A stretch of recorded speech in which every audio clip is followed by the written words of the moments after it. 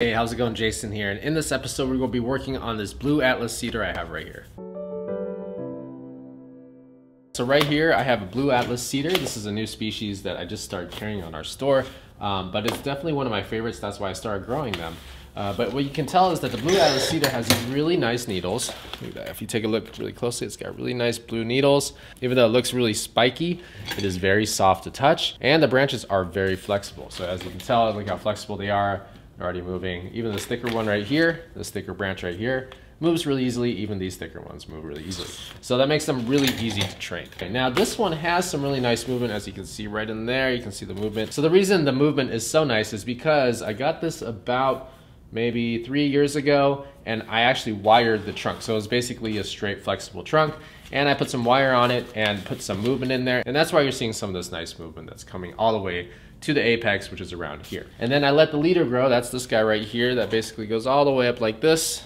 I'll put it this way so you can see it better. And the reason I'm doing that is just to let the trunk thicken up faster, and also so that the apex over here will be a little thicker. It isn't all wispy like this had I cut it. And after that, it's just been sitting in my nursery for the last 2.5 years, just growing these branches.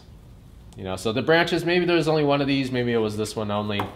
Maybe it was this one right here, but it didn't have all these branches. As you can tell, if I move this closer, it's got some really small branches right here, right there, basically all throughout this entire tree.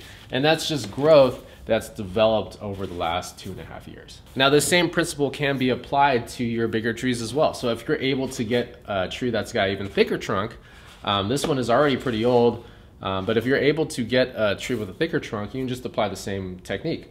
Go ahead. You might not be able to wire the trunk at that point, but at least you can set it aside to grow these smaller branches here and basically set it up for the styling, which is what we're going to do today. Now, one of the things you have to do, and this is a hard thing for people that are new to bonsai, is that sometimes you've got to just make sure that you're giving the tree nice conditions, that's sun, fertilizer, water, and just let the tree flourish, let the tree grow.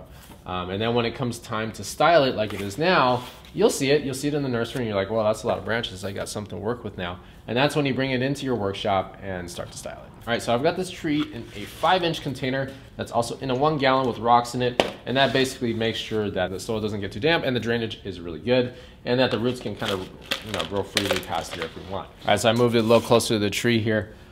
So you can see, but I've got tons of branches to work with. Okay, if that's the front, now the front, you guys already know how to choose the front. My front's going to be right here. See the most movement. It's got decent nub bar. It's not actually that great, but it's the best that we're going to get right here. Got movement.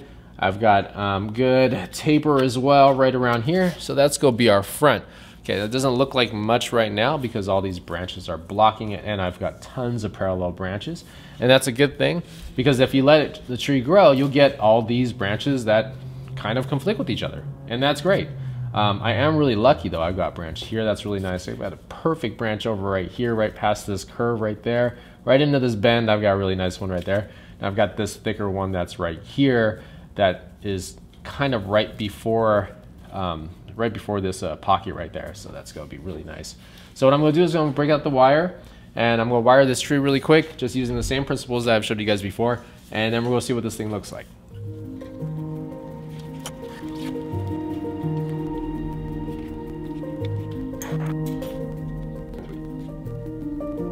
All right, so I got the first and second branch done. That was pretty quick.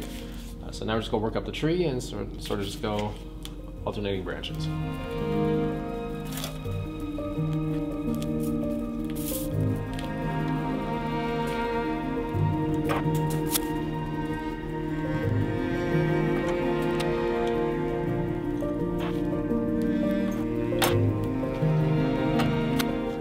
I've got the first, second, I've got an alternating one here, I've got another one come on this side. I've got those 4 wires, so it's starting to look a little bit better. I've got 2 back branches to choose from, this one or this one, so I'm going to choose the lower one.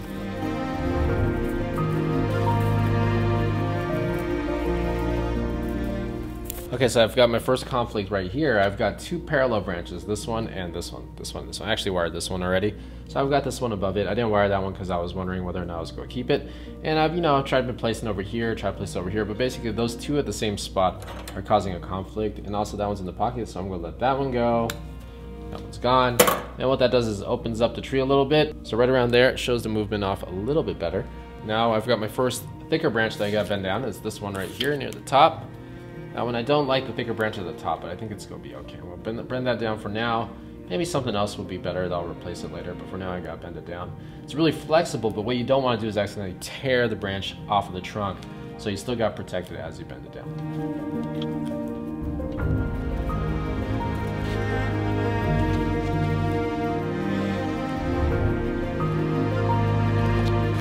So that one came down. You can see that one's down now. Actually bent that down a little bit too much, so now I can bring that up a little bit. There we go. Nice. Okay, then I'll do those secondaries on the side.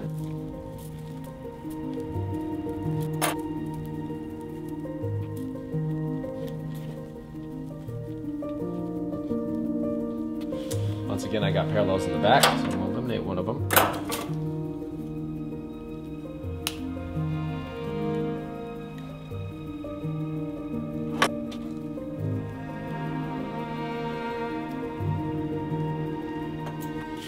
All right, so I've gotten all the bottom branches here wired.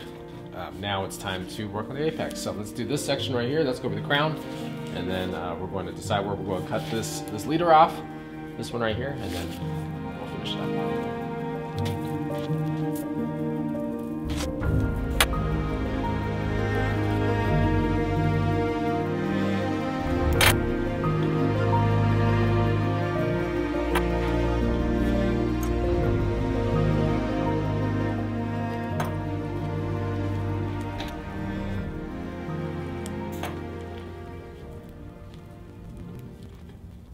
Okay, so I've got all the branches wired up that I want. Now it still looks kind of messy, as you can tell, and especially this part right here. So now we're going to eliminate the top. I basically wore it to the point where I thought I needed the branches, so I'm going to cut off the rest that I think I don't need. That makes the tree much more proportional now. Now I get rid of some more, and then I want to make sure I leave a little bit just for some dieback, just in case. And then I don't think I need this one right here, but what I'm going to do is I'm going to arrange it first, just in case. The apex here, just in case I accidentally break that somehow. And like I said earlier, these branches are so flexible, they make it so easy. Okay, so I'm glad I kept it, because actually now I realize I don't need the whole thing. I can just save a little bit of it, just because there's some growth on the end right there. That looks pretty good. You can see how I arranged this. So the apex go like this. This guy's go create the crown right there, just like that. A loose branch right there, that's dead, and we'll cut that off. So now I've got a nice crown at the top. But now you can see that all the branches are just too long. And that's because I haven't really done any trimming. So now we'll go in there with and do the favorite part, which is the shears. So go ahead and get rid of all the growth that I don't like. And then I've got these all wired to the ends. So make sure I use a wire cutter so I don't accidentally mess up my shears. And I can start to cut back on the branches that are way too long.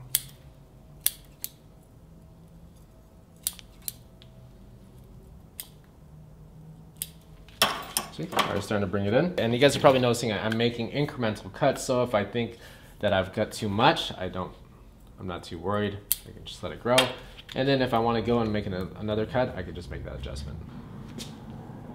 Let's see, that's starting to come into scale, right? That's starting to look pretty nice.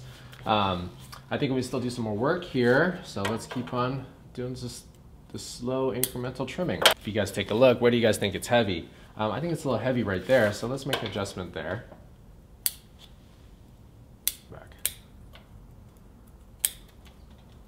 So don't forget to make your adjustments on the back as well. Yeah, see, I didn't even touch these. Look at these. These are way too far out. Like this one. You can't tell if you do like this. You can see if there's a triangle right there, and you can make those cuts based on it. That one's too far out. That's an easy decision there. Even this one's a little too far out, but it's not too bad. Okay, and I'm using the wire cutter because I have wire on it. It needs to be trimmed back a little bit. Another thing you can do is you don't always have to cut it. You can swing them in. Swing them out, give it a little bit of movement, just kind of compress it a little bit. That's an easy way to do it as well. I've got another parallel branch right here that I was hiding. I think I was deciding whether or not to keep it. Now I've decided I don't want it. So that's gone. That makes it a little cleaner. And I really like the cedars to sweep down.